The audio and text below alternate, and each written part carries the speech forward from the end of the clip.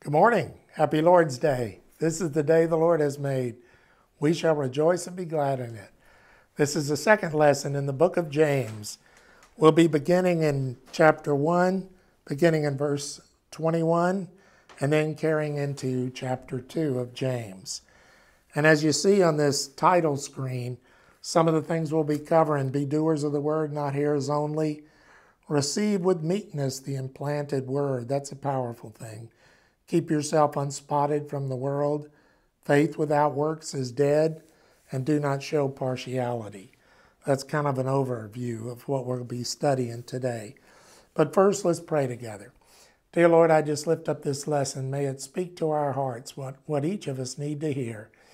Lord, I claim that promise. Your word will not return void, but will accomplish its purpose.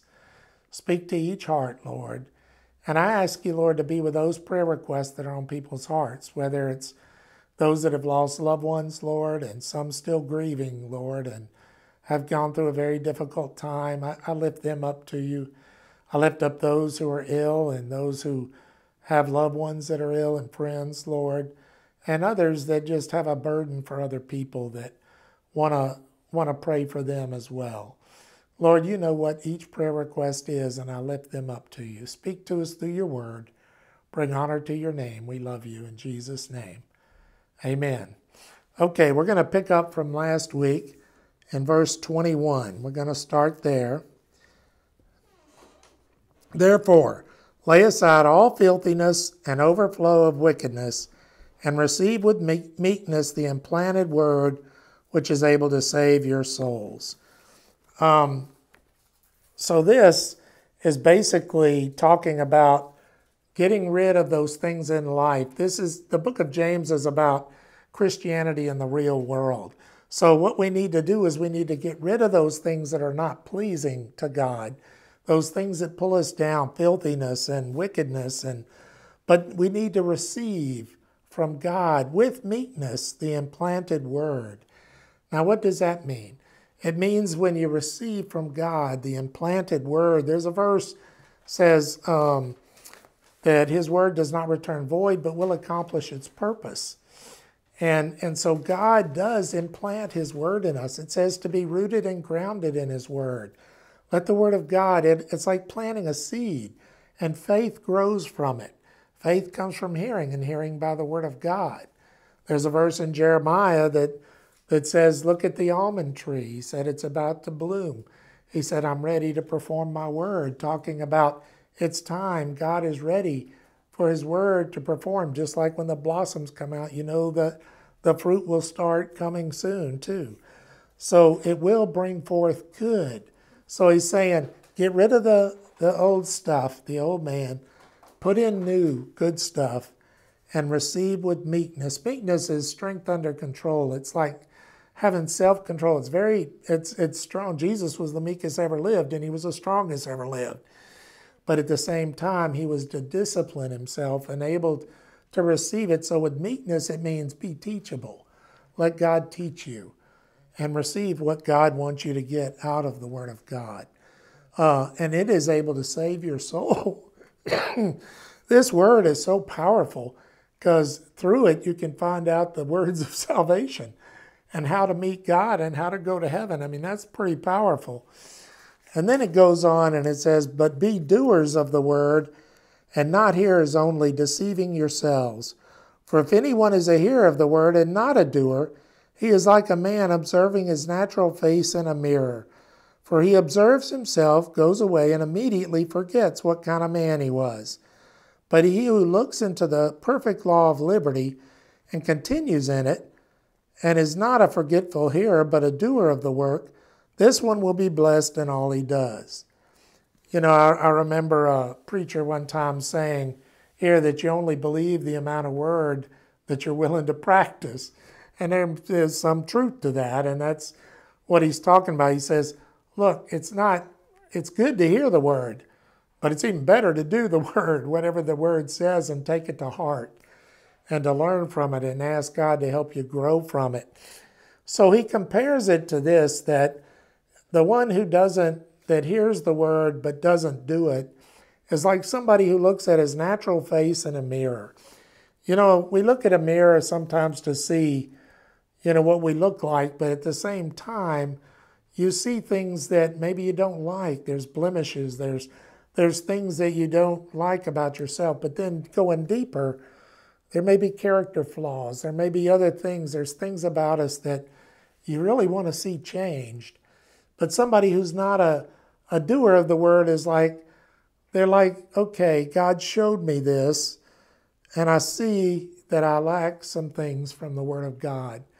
But then you go away from it and you forget, and then the last state of that person is worse than the first because you forgot what type of man. You didn't make the corrections God was trying to make you a better person, to get you closer to Him. His word always tries to draw you in. But then it says, but the one who does, it's like you look at the perfect law of liberty and you continue in it. And you're not a forgetful hearer, but a doer of the work. This one is blessed in all he does. Jesus sees who we are and who we can become. He looked at Simon Peter. He says, you are Simon, but you will be called Peter. In other words, I see who you are now with your faults and everything that goes with it, but I also see who you can become in Christ. And God looks at each of us that way. But the Word of God is so incredible because it can speak to each of us what each of us need. And it speaks to each of us differently. So it's an amazing way God speaks to us through His Word to teach us. That's why I encourage Bible study to everyone. To Bible study on your own for certain, but also to fellowship with other believers and to also be a part of a group Bible study. It's really a good idea, and it really helps you understand what God wants. And it helps us keep in check by looking in that mirror all the time at what God wants. If anyone among you thinks he's religious and does not bridle his tongue, but deceives his own heart, this one's religion is useless. When it says this, that if your mouth doesn't match what you're saying you are, then your religion is useless. In other words, if you tell everybody you're a Christian, but what comes out of your mouth is far from Christian, then it says your religion is vain. It's our conversation needs to reflect what's in our heart. It does reflect what's in our heart. And it's not what goes in a man that defiles a man, it's what comes out of him. And so we have to be very careful. That's why he said, let your conversation be seasoned with salt. Let's build up the body of Christ and not tear it down. The mouth and the tongue can do much damage. But we need to be very careful how we live, because if our life doesn't reflect what we want people to know about God, then, it's useless, is what this says. Pure and undefiled religion before God and the Father is this: to visit orphans and widows in their trouble, and to keep oneself unspotted from the world. Okay, so this is two parts involved in this. First, the things that we do, the ministry we do, visit orphans and widows. You're doing that out of the love of God and obedience to God. That's pure and undefiled religion. You're doing the things the Bible teaches. But also keep yourself unspotted from the world. The Bible says, love not the world, neither the things that are in the world. If anyone loves the world, the love of the Father is not in him. And the world consists of the pride of life, the lust of the eyes, and the lust of the flesh. And these things and these desires from the world, these are the things that really hurt us as believers. And we need to be aware of that, and it affects the way we live.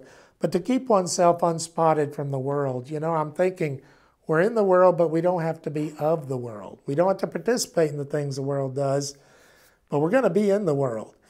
And, when you're walking in the world, just don't let things rub off on you and you be spotted by it. In other words, don't let others influence you to do things you know are not right. And so keep yourself unspotted from the world. Chapter 2.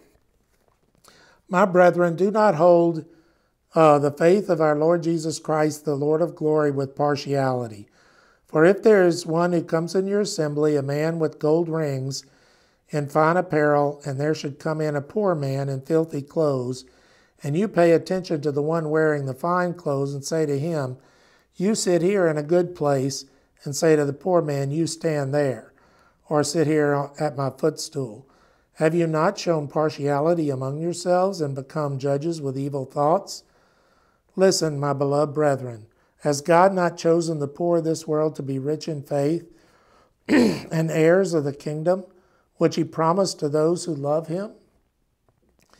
But you have dishonored the poor man. Do not the rich oppress you and drag you into the courts? Do they not blaspheme that noble name by which you are called? So here it goes into this partiality part that, as Christians, we shouldn't be showing partiality. Whether it's your position in life or whatever it may be, people that are different than us, people that speak a different language, whatever it may be, we're not to show partiality. We're to show love to all. God created all people for the glory of God. And when we show partiality, we're sinning against God. And it's very clear in Scripture that we are. In fact, it's fixing to say that very thing. So, and then he gives the example, the poor in this world are the ones that, God has given the kingdom of God to. But then he says, but the rich, they're the ones that drag you into the courts. They're the ones that can take advantage of you and you owe them and things like that. So you have to be very careful because you want certain things to happen, but you're showing partiality. Partiality is not in the Christian life, and it shouldn't be. And it goes on and it says, if you really fulfill the royal law, let me go back one verse. Do they not blaspheme that noble name by which you are called? In other words, the noble name, you're under nobility. You're under a king. You're a king's kid. And so you're a noble child. So they blaspheme that noble name and take advantage. And yet we give in to those who are popular and those who have prestige and things like that. But yet we need to honor those of lesser degree and honor people and treat them all the same, regardless, and love them all in Jesus' name. And it says, if you really fulfill the royal law, here's talking about the royal law. That means it was given by royalty, the Word of God. If we fulfill the royal law according to Scripture, you shall love your neighbor as yourself. You're doing well. But if you show partiality, you commit sin and are convicted by the law as transgressors. Love your neighbor as yourself, and that's all people. Let me tell you, one thing Jesus came down the hardest on was people who were prejudiced. When he on purpose went through the land of the Samaritans, and he would reach out to the Samaritans, and he even said, "Who is my neighbor?" And he gave the example of the Good Samaritan. And so you have to realize that Jesus tries to tear down those barriers. He wants to reach all people. And so it says if you show partiality, then you're committing a sin and a transgression. For whoever shall keep the whole law and yet stumble in one point, he is guilty of all. So it says if we fail in this one area, it's just like we broke all the 10 commandments. For he who said, do not commit adultery, also said, do not murder. Now, if you do not commit adultery, but you murder, you become a transgressor of the law. So speak and so do those who will be judged by the law of liberty. For judgment is without mercy to the one who has shown no mercy. Mercy triumphs over judgment. Praise God for that. So it says here that the one who shows no mercy, it says there'll be no mercy shown to them in judgment.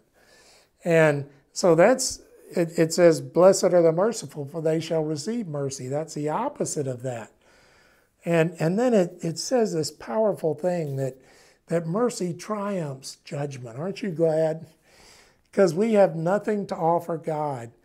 I mean, salvation is of God, and He's the one that calls us to salvation. We have nothing to offer Him What can we give a perfect God who loves us and died for us, and all perfect things come from him? And yet, what can we give to him? That he doesn't need anything except our life. And when we give him our life, he says he shows mercy and he overlooks judgment. I mean, praise God, mercy triumphs judgment. That is a powerful verse. But in the same way, we should be merciful and will be shown mercy. It will come back to you. It's like those who water others will be watered themselves, it says in Proverbs. What does it profit, my brethren, if someone says he has faith but does not have works? Can faith save him? If a brother or sister is naked or destitute of daily food, and one of them says to them, depart in peace, be warmed and filled, but you do not give him the things which are needed for the body, what is it profited? Thus also faith by itself, if it does not have works, is dead. Again, it's kind of like what comes out of your mouth can destroy what you say you are. Same thing in faith. If you go by someone who needs food and they're asking for food and you don't meet the need if you're able to, and you don't meet that need, then you're not really helping them. You're not showing faith by not helping them. And so the same way it says, we need to, when you believe, there should be things that follow us. In other words, faith is something that other people notice you have because you act in a way that they can tell you're a believer. They can tell that, well, he acts differently or she acts differently. Or that's a godly woman or a godly man because, man, look at the way their life reflects that their heart's changed. And that's the way our life should be. Now, we know we're all saved by grace and faith and not of works, lest anyone should boast. We're not saved by works. We can't earn our salvation. But if we have faith, works will follow. And that's what he's saying. Works will follow to show that we do have faith. It's an example of that faith. So then he goes on and he says, but someone will say, you have faith and I have works. Show me your faith without your works, and I'll show you my faith by my works. In other words, you'll be able to see I have faith by the way I live. And I want to explain it to you, but you'll be able to see it by the things you do. You believe that there is one God, you do well. Even the demons believe and tremble. That's a scary thought because what he's saying here, he's saying, well, I believe, but yet there's no evidence of your faith. There's nothing to indicate you're a Christian, and yet at the same time you say, yeah, but I believe. But then he says, yeah, but so do the demons believe, but yet they tremble and they're not saved. And so it says, don't just go on that only.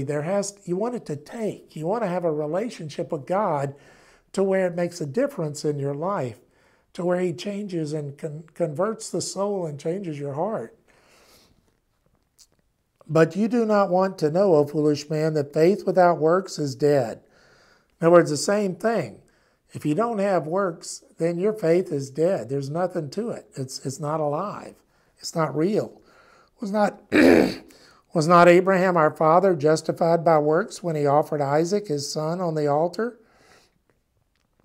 Do you see that faith was working together with his works, and by works faith was made perfect? In other words, Abraham showed he believed God when he was asked to do something that was really hard to do, to give his only son. But yet what he didn't realize is God was going to teach a powerful lesson through that one day God would give his only son. And of course, God provided a substitute, just like he'll provide a substitute for us. But yet God didn't spare his own son when it came to that price, because he had to pay the price for us. But yet it shows here that Abraham acted out his faith by what he did and believed. And Abraham showed that throughout his life. He believed God, and it was accounted to God as righteousness because his works followed his faith. And the scripture was fulfilled, which says Abraham believed God, and it was accounted to him for righteousness. And he was called the friend of God. And see then that a man is justified by works and not by faith only. But this is justified, not saved. So what it's saying is he's saying, you will notice your faith by your works, and it will follow. Likewise was not Rahab the harlot also justified by works when she received messengers and sent them out another way? Well, the reason, she showed faith, even though she was a harlot.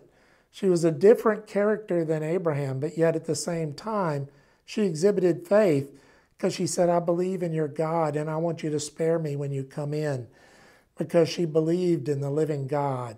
And so she was spared because of her action by letting them out another way. And they said, put a scarlet cord around that rope, and when we see that out there, we'll spare your family. And God honored her faith by her actions. She followed what they told her to do. For as the body without the spirit is dead, so faith without works is dead also.